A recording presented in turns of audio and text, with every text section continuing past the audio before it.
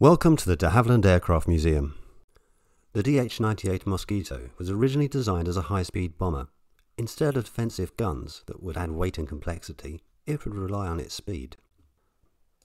But soon after the Mosquito prototype flew, there were plans to build a fighter version. Here at the museum we have the original prototype Mosquito and also a bomber and a fighter bomber.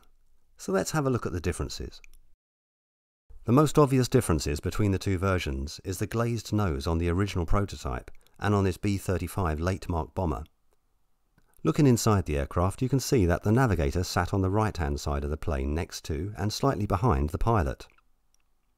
When they neared the bombing area, the navigator would have to worm his way beside the pilot's seat and into the nose area here, where he could look out and view the target and aim and release bombs.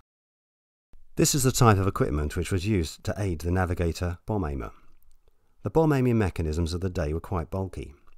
Obviously there was no laser guidance or computer-controlled weapons in those days. Instead, this was a mechanical system which attempted to predict the fall of bombs. The sighting was based on an assessment of the speed of the aircraft, but also taking into account the wind direction and drift. B-35 Mosquitoes like this one here could carry a single massive 4,000-pound bomb, the famous Cookie, that was designed to smash through the roof of a factory and then explode inside, destroying the factory equipment and infrastructure. If you look at the nose of a fighter bomber version such as this Mark VI, you can immediately see the difference. These are the barrels of 4 Browning machine guns projecting from the solid nose of the aircraft.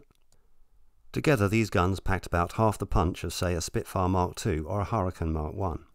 But there was more to the Mosquito fighter bomber than just these machine guns. This is a Hispano-Suiza 20mm cannon. The fighter bomber carries 4 of these below the machine guns. As you can see here, the shells are a significant size and much larger than the rifle caliber machine gun bullets. The rate of fire was less than the Brownings, but the impact was much more. Let's have a look at the Mosquito fighter bomber 6 again. Unlike the machine guns, the cannon barrels are not immediately visible. Instead, you can see the slots here underneath the fuselage which the cannon fire through. The guns themselves have been fixed here, in front of the bomb bay, and they fire through the slots under the fuselage. So we have 4 20mm cannon plus 4 7.7mm machine guns in total.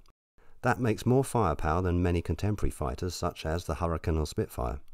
And the Mosquito fighter bomber still has space for a couple of bombs in the back of the bomb bay. There is another clearly recognizable difference between these two versions of Mosquito. Here you can see the front window of the bomber version. Notice that the glass is swept back on each side. This gives a slight aerodynamic shape to the glass cockpit area. Compare that with the front window of the fighter bomber. Here you can see the window is flat, facing the direction of flight. This is because a swept back windscreen would have a distorting effect if you were looking forward and wanted to aim through the gun sight. And there is another reason as well.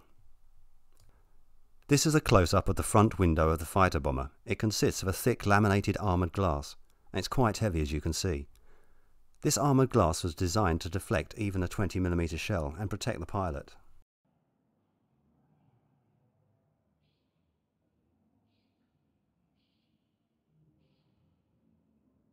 Other differences you may notice are that the crew access is a floor hatch in the bomber and a side door on the fighter's starboard side.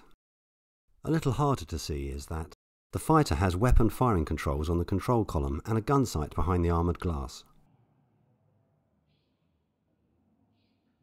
So there are very clear differences between the original bomber version of the Mosquito and the fighter bomber.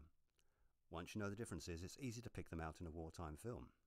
And sometimes in post-war movies, it's easy to see where a Mosquito bomber has been made up to appear as a fighter version. I hope you've enjoyed this video. If you've enjoyed this video, click the like button now. And if you haven't already, please subscribe to this channel.